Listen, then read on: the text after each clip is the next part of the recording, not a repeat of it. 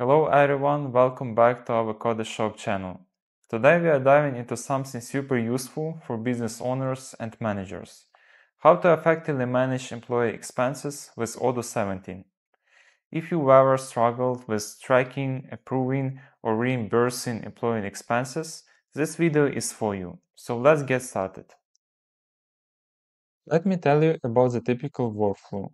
If you are going on a business trip and have many receipts, the easiest way is to take pictures of your receipts and upload them either individually or all at once through the mobile application. Each uploaded receipt will automatically generate a new expense entry. You can then group all these expenses into an expense report to submit to a manager for approval. You can assign these improvers in the employee profile. So inside the Employees module, if I click on my employee and go to Work Information tab, we can set the expense improver here. Okay, let's go back to our expense module.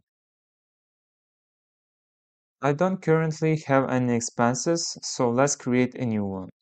Here we can try a sample receipt.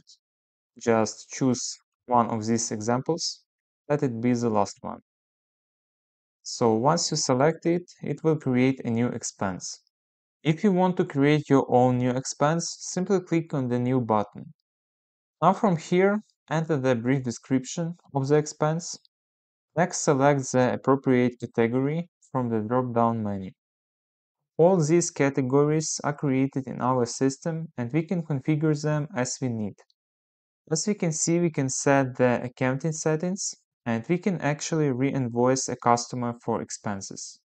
The list of these categories can be found in Configuration, Expense Categories. Okay, let's go back creating our expense.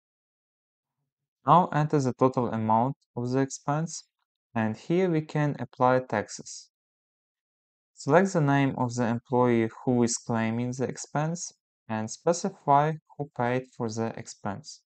If the employee paid out of pocket, so we need to reimburse the employee.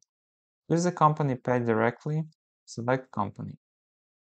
Then we can specify the date of the expense and choose which journal we want to expense through. At the top left, we have several buttons.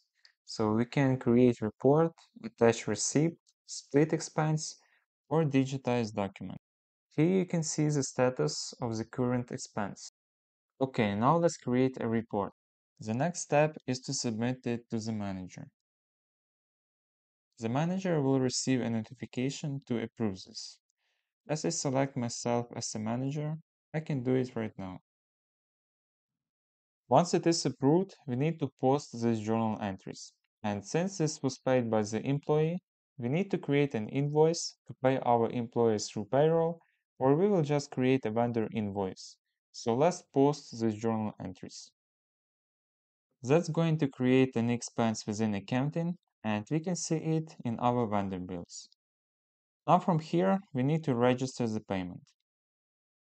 Select the journal, the payment method, and create a payment. So this is how Odoo manages employee expenses. I hope everything was clear. Thank you for watching.